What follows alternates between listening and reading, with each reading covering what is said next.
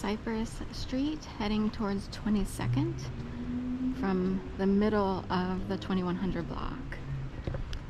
Here is a car that's always parked in this vicinity. Usually it's over on Delancey. Delancey Street runs parallel over there. And this is a Polestar. You don't see too many of these around, at least not in Center City, Philadelphia. So it's an electric car, but there it is, Polestar. And that's what it looks like, and it has a unique, so I think I looked it up, and it's a very rare breed indeed. I think I looked it up once and I was like, oh. I'll move my car, I promise.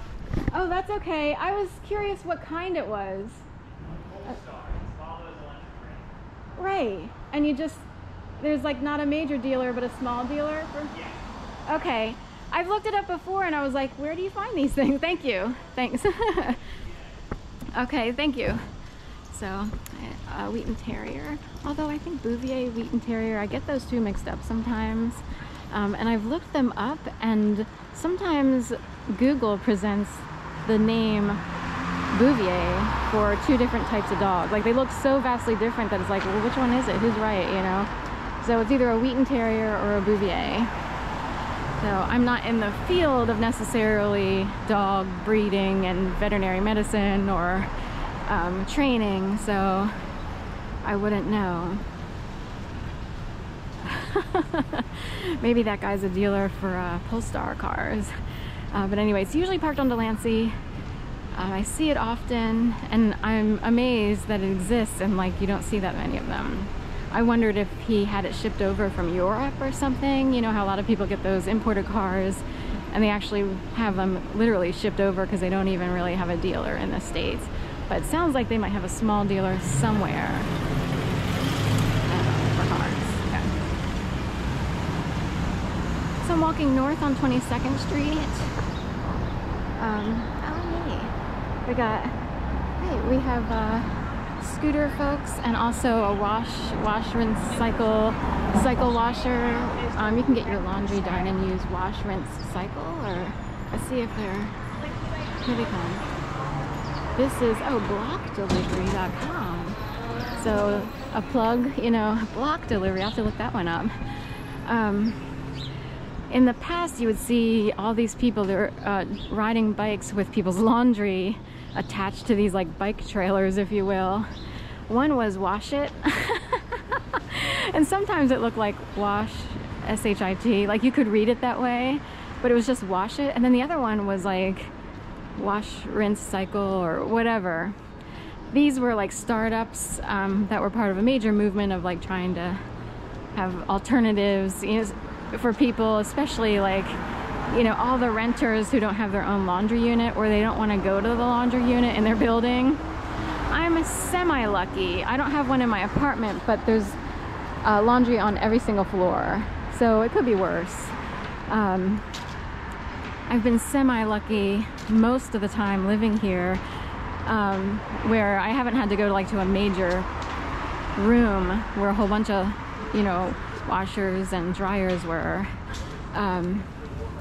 Some buildings have like a major big laundry room in the basement and everybody has to go down there to do the laundry and it's coin operated.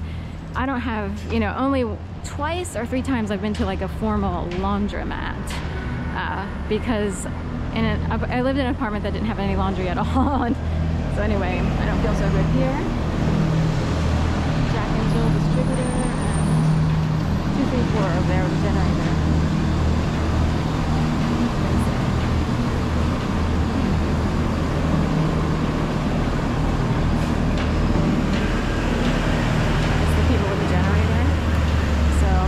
Once in a while, like,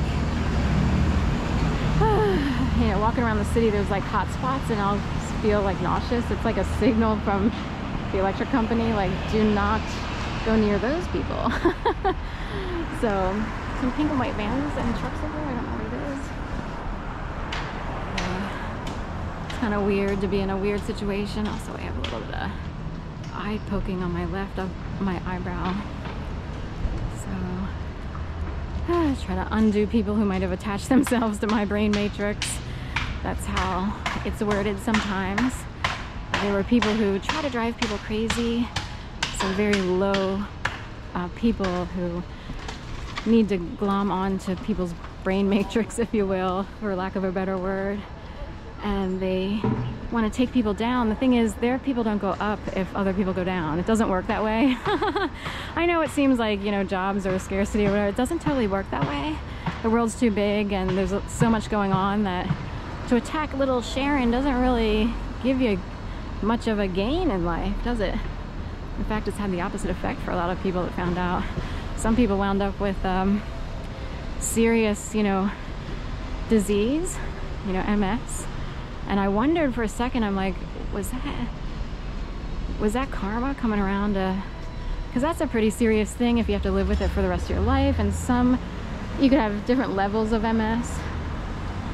And if it's really bad, you know, some people are really struggling, then it's how do you get around? How do you function every day? How do you work? How do you earn a living? You know, can you get disability for MS and for how long? Are we straight?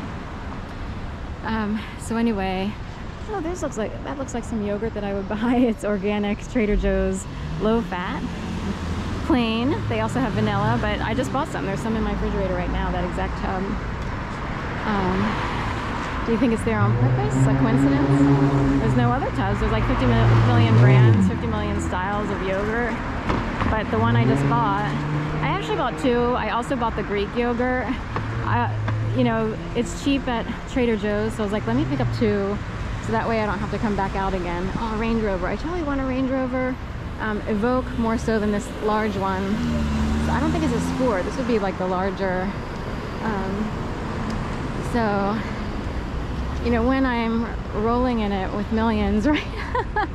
If I'm compensated for what happened, which I should be someday, and trust me, I've filed enough reports that somebody has to make notice of me at some point, then I'll get a Range Rover Evoque, or a Volkswagen buggy, or some sort of Volkswagen. For some reason, I'm totally all over the buggies right now, the Beetles or whatever. It's probably because I had to rent a car to drive to my mom's from my dad's. And